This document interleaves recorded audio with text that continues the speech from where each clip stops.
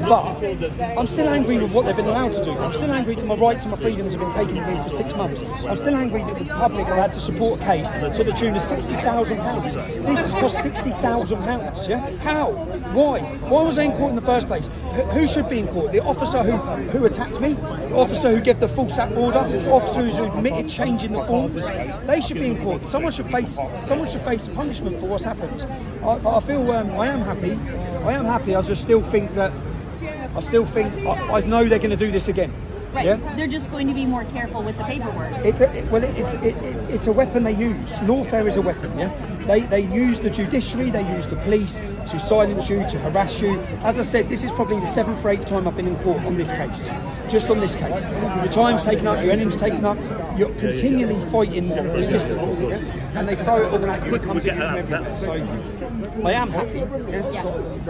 Hang on, look. I am happy. I'm a bit overwhelmed because I didn't expect the judge to ever side me. There was no jury and there was a judge. So I'm glad we found a judge who stood on truth. Because I've been in so many of these court cases before where I think, well, we won that, and then I end up getting convicted. So yeah, I'm happy. And it's an embarrassment for the Met. A total embarrassment for them. Their behaviour was an embarrassment. Their actions are behaviour. The fact they've gone through this case is an embarrassment. Your lawyer asked for costs. You didn't get them. No, I know. That's what I mean. So they win anyway. Yeah? Right. So £60,000 was spent. If it was unlawful, pay the money back. Yeah? Pay the money that's been spent. They've just said no. So what then? So they win anyway because they drain you. Yeah, I've probably spent in excess of £600,000 on legal fees. Yeah, they win. What's next? What's happening next? I think there was a delay in court today to prevent you from going to a St. George's Day demonstration. Well, we're making it now. I'm going to go get out of this suit. We're going to go join everyone else. I'm going to go and say hello. I need to get home to my family. I've got things going on. Yeah, I know. I've got things going on at home. But yeah, what's next? June the 1st. Try and get over. Ezra, if you're watching this, get over.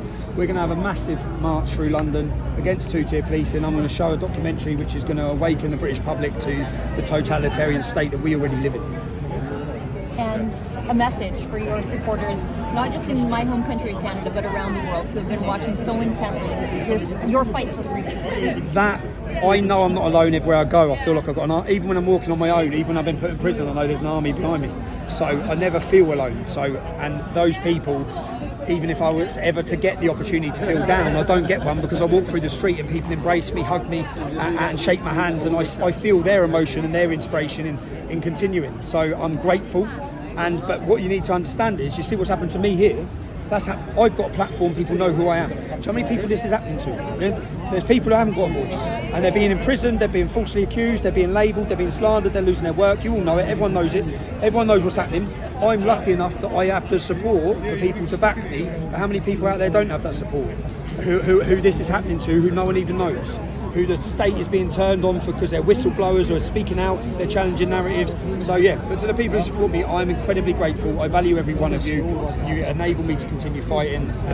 Yeah, and love to you all. So.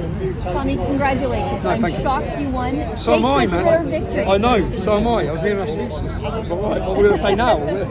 But yeah, I'm grateful. Great. Thank you for coming. Thank you, Tommy.